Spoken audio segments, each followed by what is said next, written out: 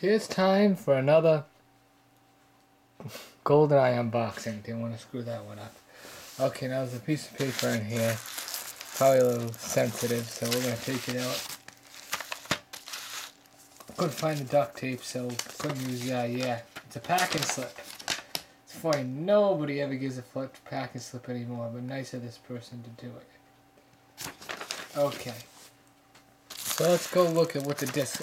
We're gonna remember, why do I get a World Is Not Enough CD if I want a Goldeneye? Well, it came in a pack of 2 on eBay.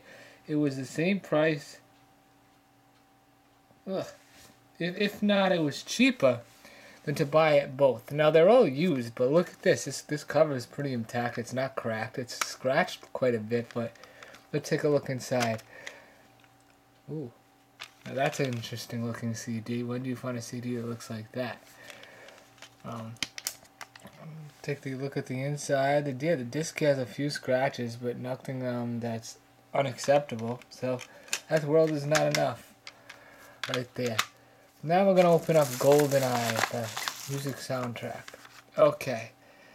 Now I don't quite remember it looking like this, because I had another copy of this, but I lost the disc and the case. One both. Yeah, I don't quite remember it looking exactly like this. Maybe I'm wrong. Yeah, exactly. This is definitely not the same one I had before, but it's nevertheless it's good for the movie.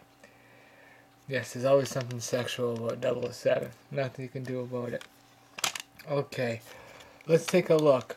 First of all, on here it says, licensed for professional use, not for sale. The CD cannot be transferred without consent of record company. Use or retention of the CD signifies acceptance of the license.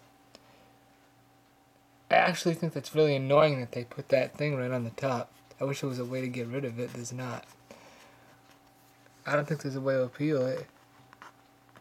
Nope. So it's kind of just stuck there. Kind of annoying, but whatever. I had a way different disc for this before now, so I don't know what happened to it. Look on the back, it'll tell you. But yeah, this case is also scratched a little. It doesn't really matter. I expected this, and it shows you all the tracks. All 16. Goldeneye by Tina Turner. I have a record coming from her, so that'll be interesting. All I have to say is this is a pretty good deal. 2 CDs for like, what, $6 or something? And I would have, if I could, go buy these out. This is something I always said I hate flea markets, but this is something I would have definitely bought at a flea market. But unfortunately, there was no opportunity. You don't see these kind of things at flea markets. Alright, bye-bye.